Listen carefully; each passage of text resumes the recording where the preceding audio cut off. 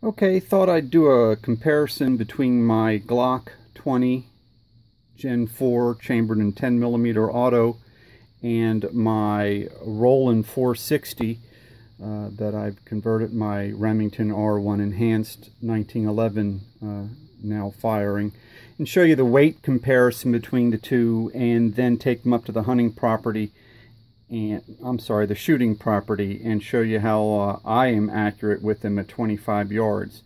But before that, I thought I'd throw in the weights as well of these revolvers chambered in the 480 Ruger. So here we have the Super Red Hawk coming in at 4 pounds 9 ounces, the revolver plus the 6 rounds it holds. I'll pause the camera and put the Magnum Research BFR up on the scale. Okay, getting the glare out of the picture. The Magnum Research holds 5 rounds, so I've removed 1 round, and you can see that is 3 pounds 12.8 ounces. I will remove that from the scale and show you the Rowland and the Glock next. Alright, next up is the Remington R1 chambered in 460 Rowland with a Chip McCormick 10 round magazine, and we are weighing in at 3 pounds 4 ounces. Next up, the Glock 20. And now, as you can see, the Glock 20 weighing in at 2 pounds 9.3 ounces. And that is with 15 rounds of 10mm in the magazine. So the lightweight wins out. Let's see how we do shooting the 10mm versus the 460 Rowland. That's up next. Okay, first up, the 460 Rowland. I've got the Chip McCormick 10 round magazine, and we'll be using some shooting sticks. Gun is hot, already racked. I'm going to take the safety off and send 5 down range and see how we do. It's a dead pig there. I'll show you the results when we're done.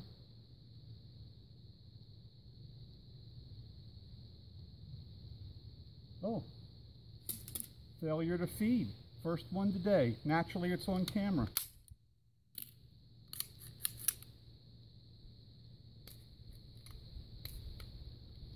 Keeping it real. These are my hand loads. These are not the Underwood. To be fair, I should have probably done the Underwood.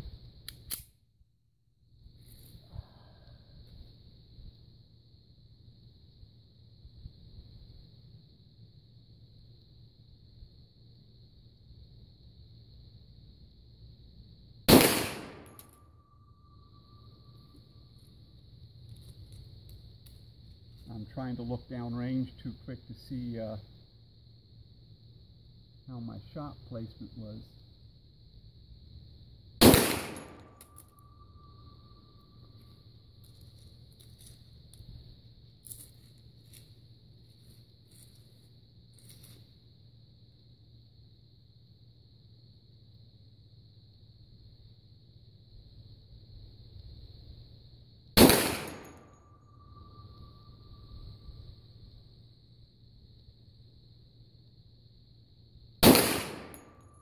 Oops, pulled the last one. I think I've got one more.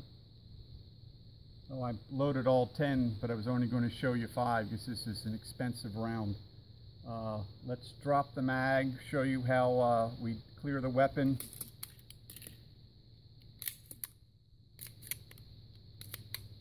And show you how I did, and then break out the 10mm.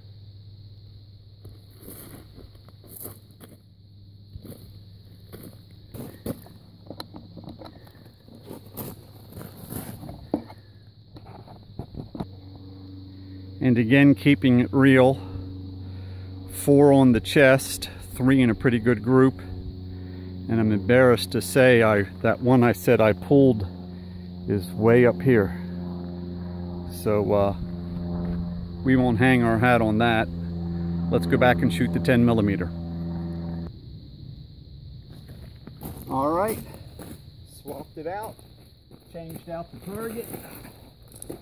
Never shot the 10 millimeter off the sticks. This ought to be interesting. Gun is hot.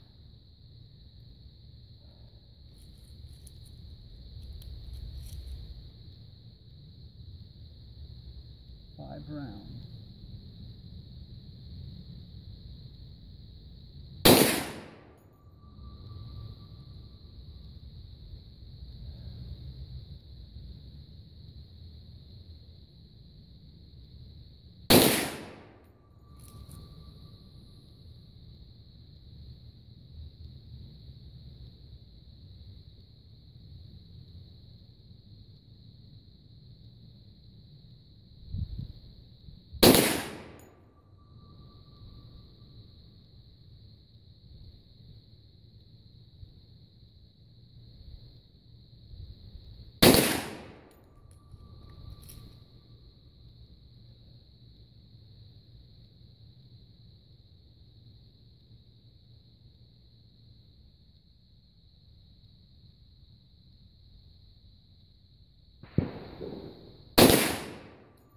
You know, I pulled that last one. I guess I'm getting cocky.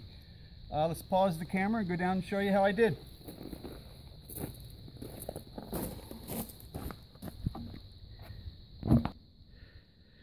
Okay, better group here off the sticks with the one that I pulled for in the center mass and went up a little high.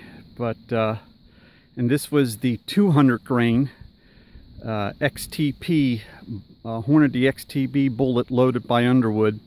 And again, to be fair, I was shooting hand loads in my 460 Rowland. I forgot to bring my factory Underwood 460 Rowland loads up here to the range. That might have improved the accuracy a little there. All right, that wraps it up. Thanks for watching. Little postscript. There's where my butt was along with the shooting sticks, and then coming down here and showing you downrange, you can see it's 25 yards to that target down there.